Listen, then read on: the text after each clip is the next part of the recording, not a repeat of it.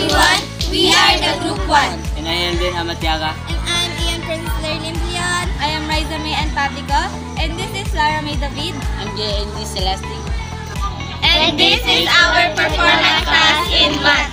We are going to show you what is a clinometer and how to use a clinometer when measuring a building. What is a clinometer?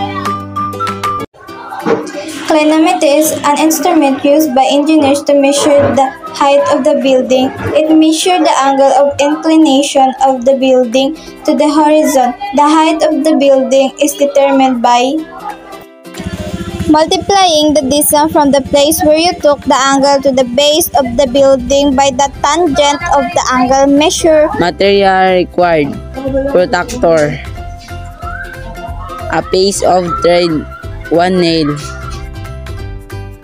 Make a tiny hole at the center of the baseline of the protractor. And pass the thread through the hole. Tie a knot on one end of the thread and tie the nail to the other end. When it is held with its straight edge horizontal and upside, the nail should hang just below the curved edge of the protractor. This is an example of clinometer. How to use a clinometer? Clinometer. Measure the distance of the observer in the building.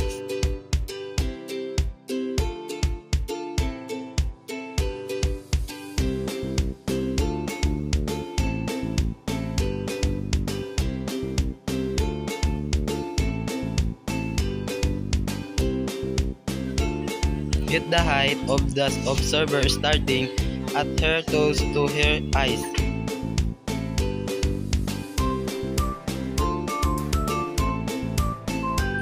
Look at the top of the building and get the angle by measuring it. Use a clinometer. Created an illustration for us to get the height of the building. Givens are height of the observer, 1.40 meters. The distance of the observer from the building is 7 meters. Since it is parallel to the line of sight, the line of sight will also be 7 meters. And the angle of elevation is 55 degrees based on the measure using a clinometer. We will use TOA. Tangent theta is equal to opposite over adjacent. To get the exact value of x, we will do tangent 90 minus 55 degrees. So the answer is tangent 35 and it is equal to x over 7. Transpose 7, that's why it became 7 tan 35. And the final value of x is 4.90. And now we are going to measure the height of the building. We will add the value of x to the height of the observer. So the value of x is 4.90 based on our calculation. And now it will be added to the height of the observer, which is 1.40 meters. So 4.90 plus 1.40 is equal to 6.3 meters. Therefore, 6.3 meters is the final height of the building.